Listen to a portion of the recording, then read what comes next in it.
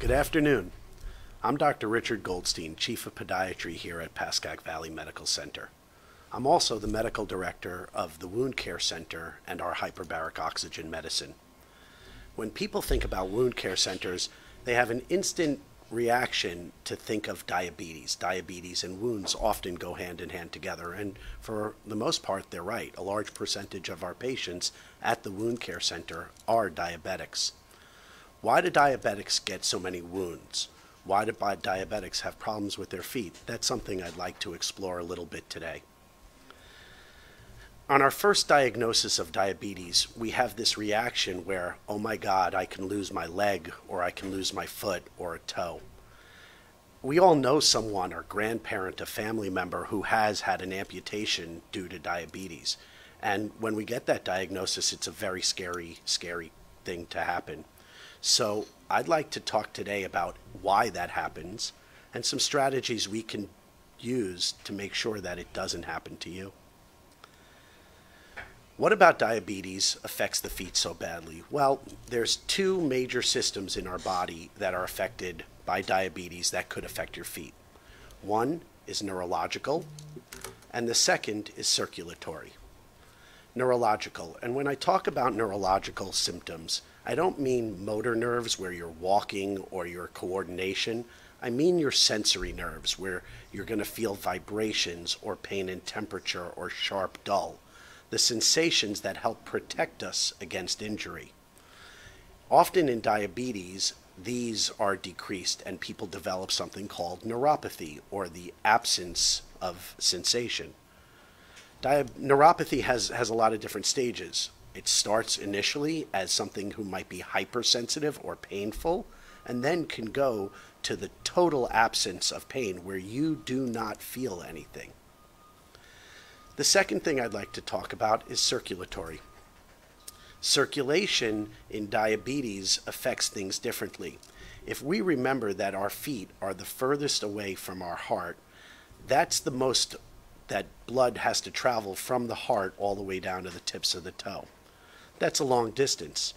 And with diabetes, we get particularly atherosclerotic or clogged arteries at the smaller vessels. As we go away from the heart, our blood vessels get progressively smaller. Up in the aorta, they're larger. In the leg, they're larger. Down in the knee, they're smaller. And by the time they get to the toes, they're very thin. If those arteries get blocked, there's a lot less that can be done. If the arteries up higher get blocked, there are strategies and things that can be done to help open up those arteries, but not so much at the tip of the toe.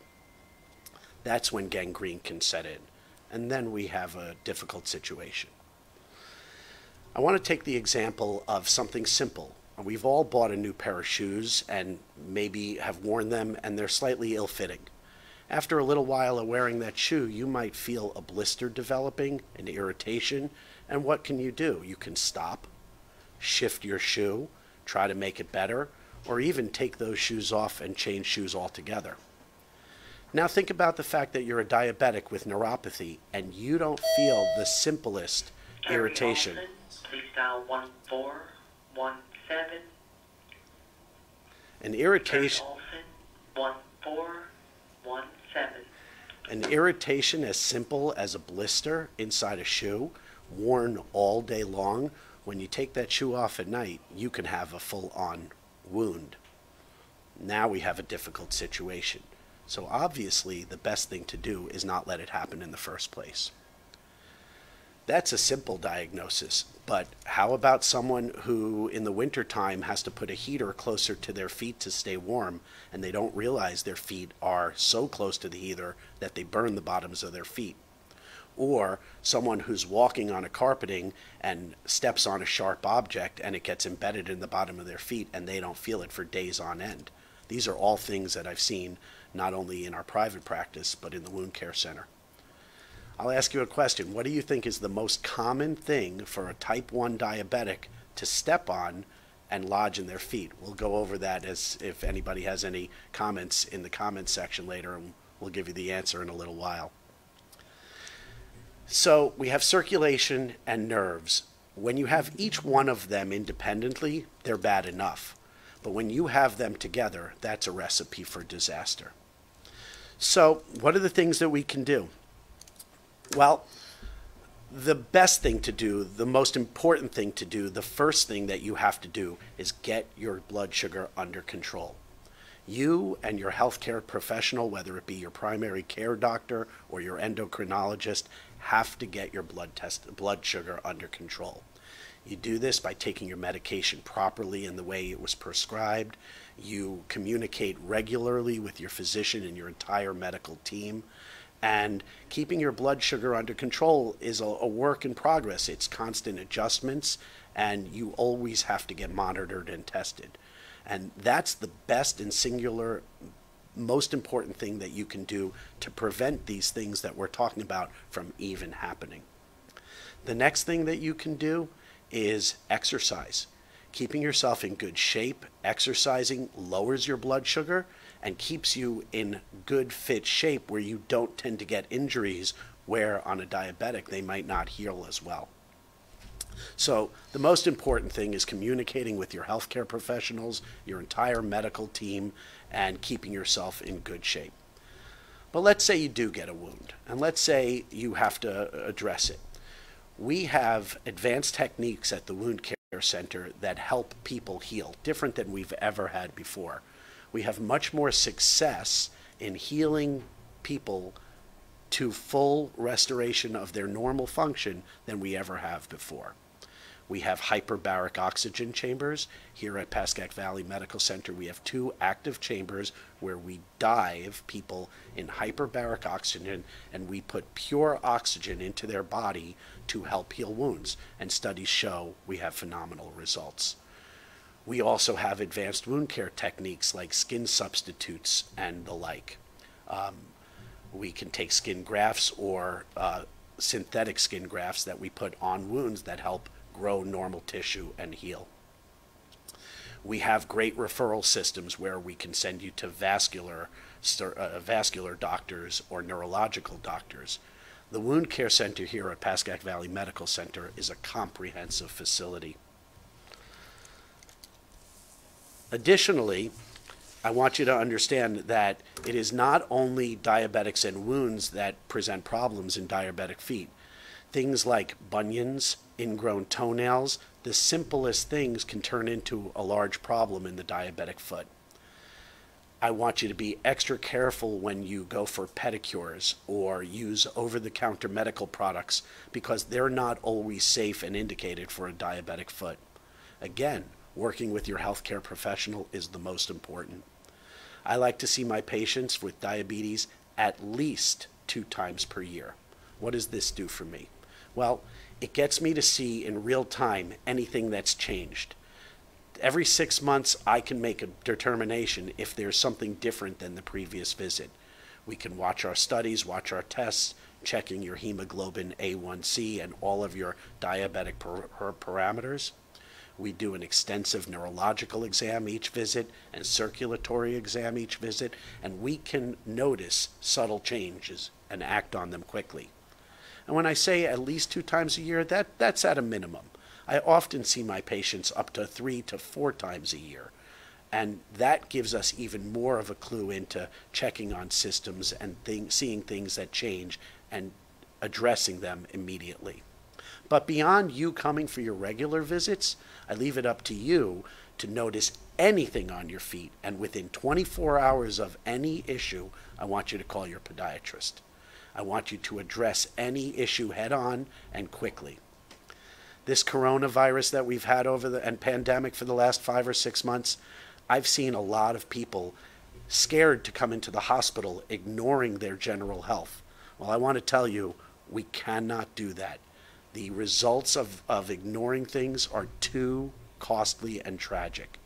I want to tell you at our Pascack Valley Medical Group, we've taken extra precautions to keep you safe. We are open full-time at our Pascack Valley Medical Center's Wound Care Center. We are actively seeing patients on a daily basis under strict protocols to keep you safe and healthy. But it is so important for you to call on us to seek advice if you have any concerns. So, in closing, I just want you to take care of your feet, take good care of things, address things head on, keep your fasting blood sugars under excellent control. Work with your professionals and your entire team to do that. And if you have any problems, any concerns, address them head on. Let's check and see if we have any questions. Shannon? What are the parameters for balanced sugar levels? I'm going to ask you to work with your diabetic doctor on that. As a podiatrist, although we delve in that, every diabetic doctor wants to keep their patients at different levels, but generally keeping your hemoglobin A1C under 7 is a standard of care. But again, I'd ask you to work very closely with your endocrinologist or primary care doctor to see what your normal is. I know people are very excited about converting their insulin intake using the pump, and that's just something that's getting better and better, and their fasting blood control has been better and better with the pump. But again, I'll ask you to check with your primary care or endocrinologist. How can I best care for my feet at home? Are there any best practices? You know, just keeping them healthy, always wearing socks and stockinged feet, making sure you're free from any foreign bodies that you might step on, seeing your podiatrist regularly, any buildup of tissue, and keeping your tissue soft and supple with lotions and emollients, being careful not to put stuff between your toes, which could get too wet and you can get an infection from. But best practices are just protecting your feet all the time. By the way, I'll give you the answer to that type 1 question.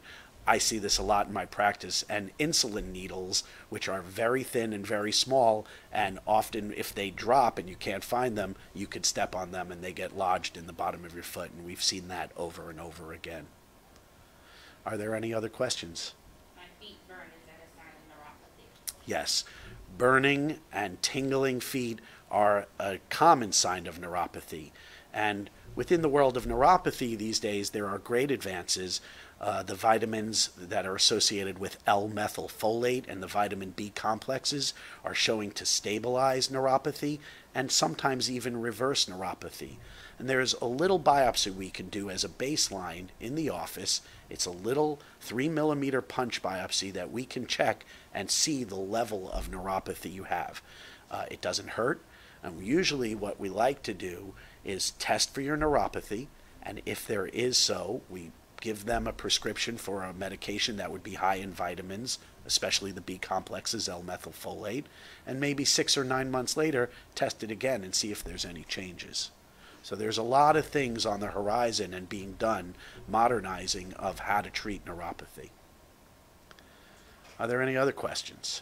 How can I make an appointment at the wound care center? Thanks. The Wound Care Center at Pascack Valley Medical Center is open 5 days a week. Our hyperbaric oxygen chambers are also active and open 5 days a week. Those have to be pre-certified, and there's only certain conditions and patients that can be dived in hyperbaric oxygen. But you can call 201-781-1530, and that's the office at the hyperbaric oxygen chamber, which is right here on campus at the 270 building here at Pascack Valley Medical Center. Are there any other questions? Well, I want to thank you for your time, and if you have any questions or concerns, you can always reach me, Dr. Richard Goldstein, at 201-666-3900. We're at 452 Old Hook Road, and we're associated with Pascack Valley Medical Center, and that's the Pascack Valley Medical Group. And I thank you for your time.